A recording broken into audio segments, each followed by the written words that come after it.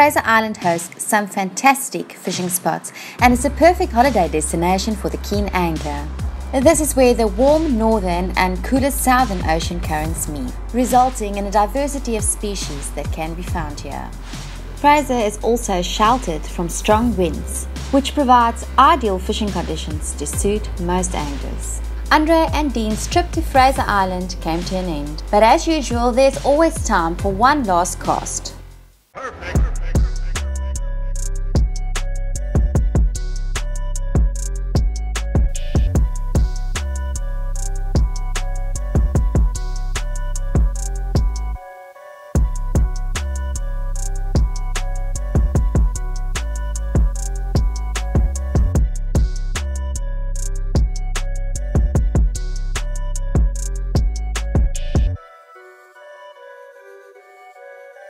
The guys from Kingfisher Australia has really gone the extra mile to make their fishing experience at Fraser Island as comfortable as possible. So sitting on Fraser, a few years ago we came up with a 6x4 trailer, everything all full of sand, and we decided that we're going to build something a little bit more friendly for use that contains all the fishing equipment, kitchen, water tanks, bait board, and so the idea started with a keg in the middle. We built everything around that and set up a live bait well with a bit of research in the front where you can put your trailer with an aerator. It keeps your fish alive, takes 300 litres of water, and then from there we decided we're going to put a kitchen in. We've got a pull-out drawer with a wash basin, cookers that we got in from South Africa. We also then set up some drawers where all the fishing equipment goes with all your hooks and sinkers and the like, and then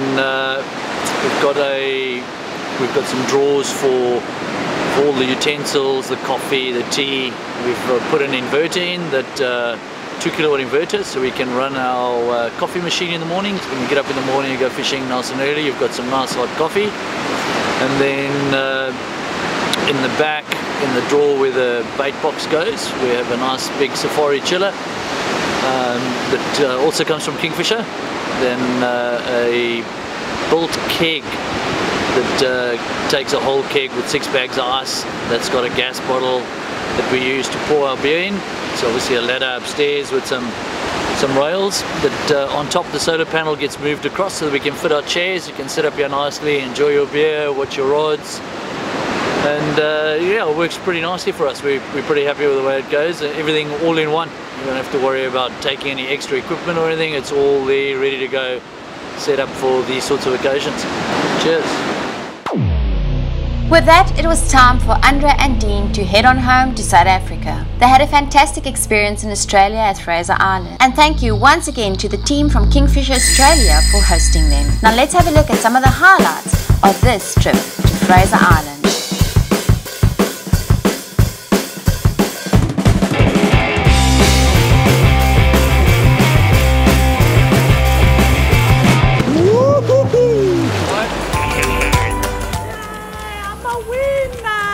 Fishing, boys? No smoking and no dogs. Thanks. So we have to stay. Okay, so this is the tradition, how it starts, how it happens here. These guys know how to make it work. They've got a whole beer keg built in with ice. Nice little GT. There we go. Not a bad little guy. Got a little kingy on a spoon, and it's a good bait size, so we're gonna keep this one for bait for Spanish mackerel.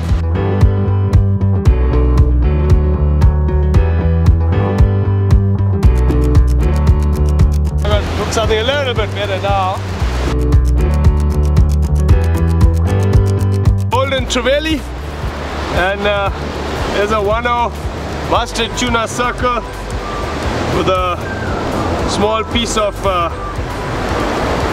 sand mussel here. Look at that golden band on that fish. Look here guys, it's like a grunter's lips, a rubber lip, but it can come out like a grunter's It's not exactly the same as the other kingies we know. Okay, so this one's gonna go back. Bit of chalk on first just to keep it there, and then the pipi on top. They taste the pipi and then they come back.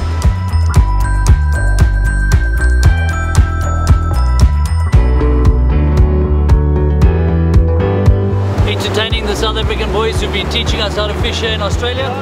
Almost like a blackfin sort of lemon shark, we're not sure.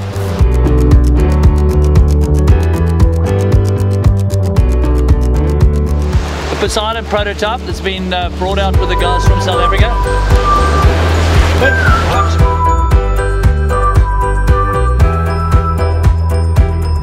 Fishing with a view. Not any view.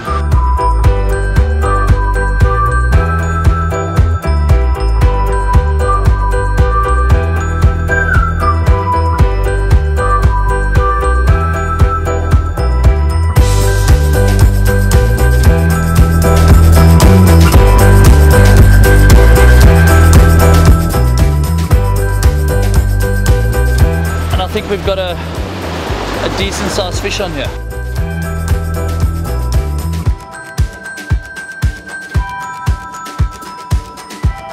ASFN will definitely be back to visit this piece of paradise again.